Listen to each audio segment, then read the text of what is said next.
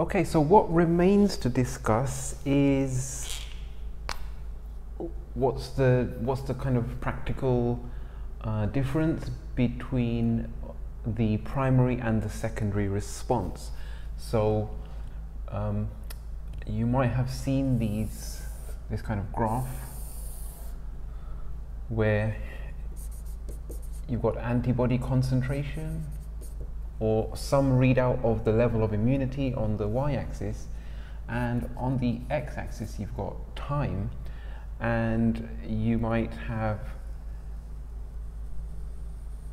something that looks like this.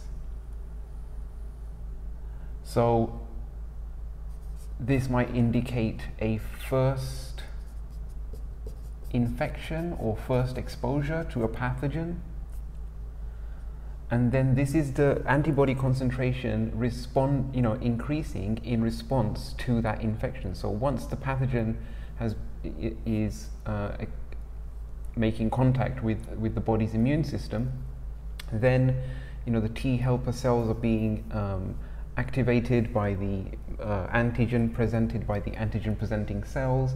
This results in the selection of the T helper cells, which then causes the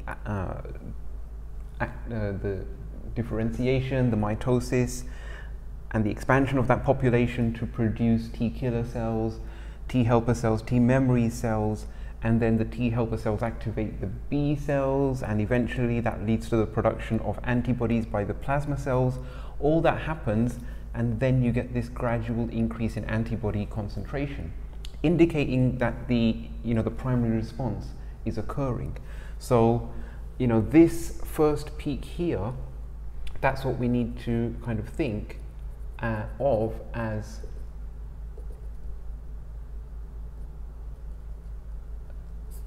the primary response going on. Okay, the primary immune response, primary specific immune response on first infection. Okay, now most of those cells are kind of short-lived cells, so they're around as long as is required to remove the pathogen from the body. Okay, however, after a certain amount of time, the antibody levels go down because the proteins, they get degraded, they don't stay there forever, and then we see the antibody concentration go down. Now, we might kind of just go ahead in time a little bit and then say, right, what if there's another exposure to the pathogen? So second exposure, okay, or second infection. At that point, there's a few things that you should notice. First, that the response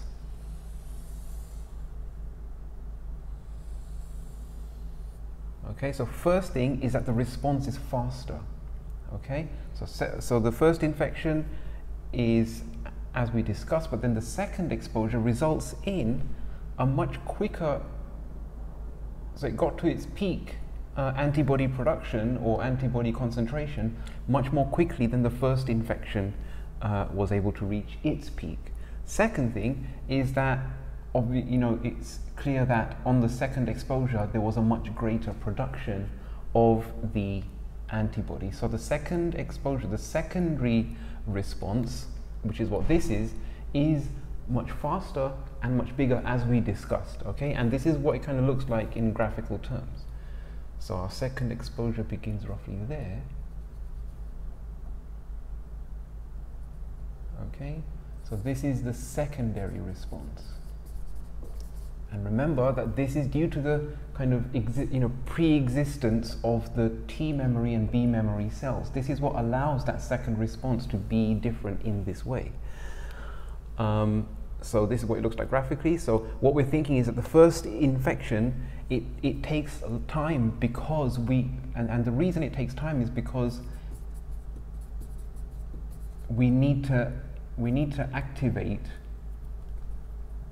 So we need to select, we need to wait for the correct antigen recognition between the antigen presenting cell and a previously unactivated T helper cell.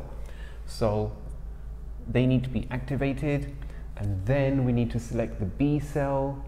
We need to wait for that interaction to happen, and when that happens, we need to activate the B cell. Then the B cells need to undergo their expansion process, and then production of the B cells, the plasma cells, and then the antibody. So all of that takes time. So the selection, the activation of cells, and the expansion of those cells all takes time. So so we need to generate the T memory cells, we need to generate the T killer cells, we need to make more T helper cells, we need to activate the B cells, and we need to create, activate them in order to produce plasma cells that will make the antibody. So all this needs to be done, as well as the production of B memory cells. But while after the primary response, the T killers will disappear, the T helpers will disappear, the B cells, plasma cells, they'll all go away, but we will still have T memory cells and B memory cells. And they are still around here, B memory cells and T memory cells. Now you might ask, well, why is it then we will still have to activate these cells? They still need to kind of undergo an expansion to create new cells, and we still need to produce antibody, but because these populations, this T memory cell and this B memory cell, there's quite a lot of them, first of all, so they don't need to go through as extensive an expansion process. So first of all, there's more of these around anyway. Secondly, these cells have arisen from cells that have kind of been activated before. So these cells have already gone through some kind of activation process, and so we can think of them as already kind of partially activated anyway. So there's more of them around than we had of the T helper cells in the beginning of the primary response. So we've got more of these anyway.